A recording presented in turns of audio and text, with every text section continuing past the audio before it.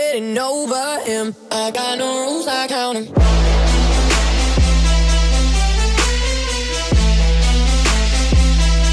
Hey guys, what's up? It's me, Maddie, and I'm here with another YouTube video. Today's video is going to be a video on how to grow your hair out long and fast. You guys can see my hair is pretty long.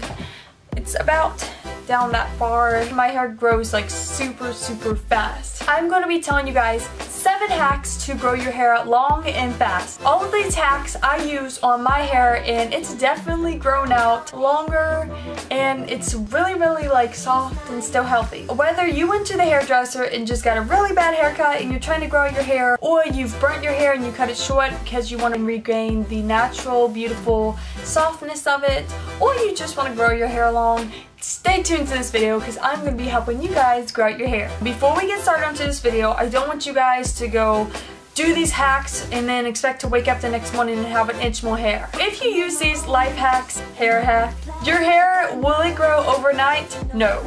Will it grow in weeks? Yes. The average human grows about 0.44 millimeters of hair a month. That's half an inch almost. So I just don't want to discourage you guys and get you all like pumped up and be like, tomorrow I'm gonna wake up and I'm gonna have fresh hair. No, doing these steps will allow your hair to grow out much faster and much stronger and long and beautiful. Okay, just to get that warning, we do this every video, so without further ado, let's get started onto this video. Elsie said, get started onto the video. Get started onto the video. Let's get started onto this video. So, hack number 1, always use conditioner. If your hair is wet, that usually means you need to use conditioner. A lot of people use shampoo but don't use conditioner sometimes if they're just taking a quick shower or whatever. But no, it should actually be the opposite. You should always use conditioner every single time you take a shower. Conditioner helps replace the proteins inside the hair shaft that has been damaged over time from heat tools and hair dye. Really important that you use conditioner every single time you take a shower. It gives your hair that shininess and it helps keep all the protein and vitamins in.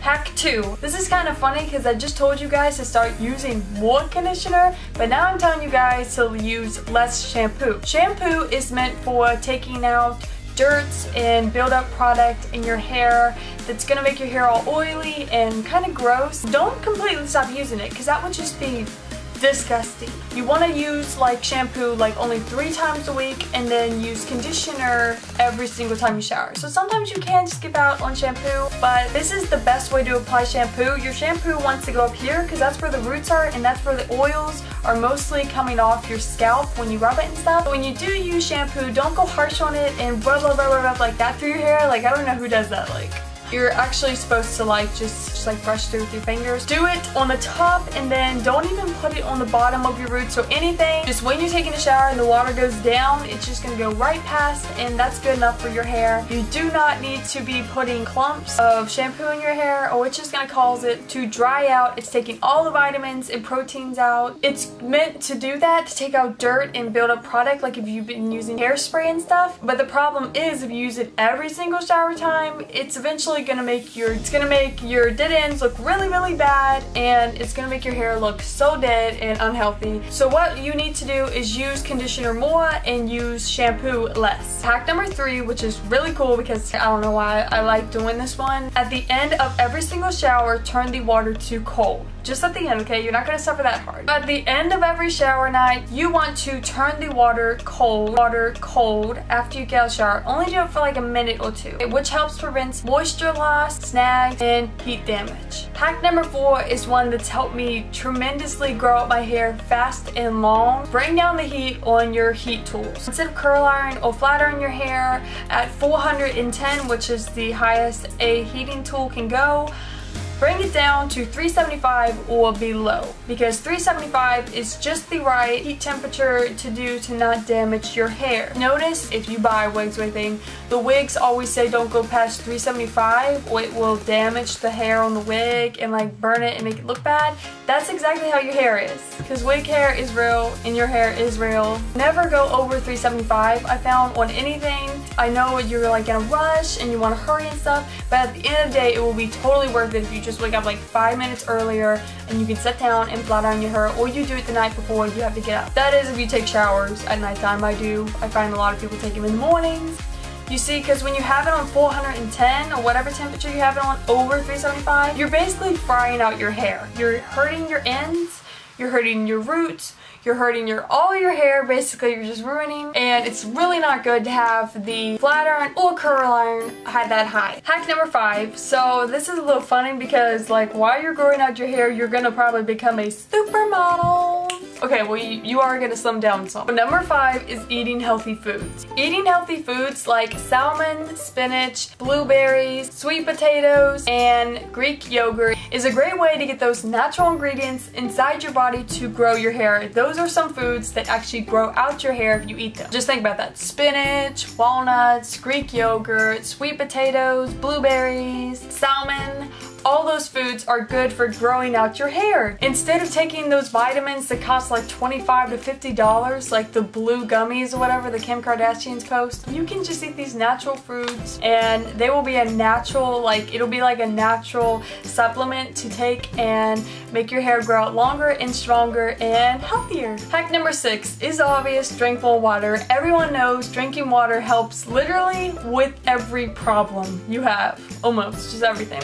Drinking plenty of water helps your hair grow much faster and smoother, and you're gonna be like healthy, your skin's gonna be glowing. Guys, just think about this. If you eat healthy, you do everything like I said, don't like burn out your hair and stuff, you're gonna have beautiful hair, you're gonna be drinking water and eating healthy, so you're gonna have beautiful skin, and your body's gonna take shape because you're eating healthy and drinking all this water. Drinking water never hurts, so I suggest you just drink water whenever you can, while you're going to school, while you're at work, while you're not driving, but like at a stoplight, pick up and drink some water. I like to have some water with me and drink some, and your hair will be growing like a weed, except not ugly like one, just, you know. Never mind. The last hair hack is eliminate all stress in your life. Now this can be a really hard one to do because whether you have a stressful job or you're driving in traffic or you have a bunch of things to do, you have homework, school, whatever it is, you just have to stop and you have to think about life. And this time next year, you won't even be thinking about these problems today. In 10 years, you won't be thinking about the person that was rude to you or the work you need to get done for school. In 10 years, you will not be thinking about that stuff. Take a step back, breathe through your nose, breathe out through your mouth, and just breathe, because stress is really bad for you guys. First, you gain weight. Second, it can cause panic attacks and everything else, and it's really bad for your blood. And third, which is why we're here, we're talking about, it's really bad for your hair if you stress out. If you stress out, you'll notice your hair is going to start being a little patchy, like there's going to be some patchy bald spots. Whether you itch it out or you pull it out because you're stressed out, you're going to lose your hair. So always maintain a good level of calmness and don't stress out. Whether that is exercising, taking some time to go on walks, sleeping, whatever you need to do, just don't stress out and your hair will continue to grow. So there you have it, 7 hacks to grow out your hair long and fast. If you have any questions, please comment down below. I use every single one of these hacks. I think I might cut it soon, guys, because the dead ends are kind of dead. I might cut it like to this far, like that. But I want to have my hair long for the summer because there's going to be some awesome summer videos I'm going to have coming out. I suggest you guys follow some people with really long hair on Instagram, and I don't know why, but it just inspires me. I've always had the same kind of hairstyle too, so I'm hoping to switch it up this fall time, just like completely like go big or go home. But that's not gonna be until this fall time, so make sure you subscribe to see when I go get a major haircut. That is it for today's video. Make sure you subscribe if it was helpful, and like and share to someone who's just got a bad haircut or really wants to grow out their hair long. Thank you guys, bye!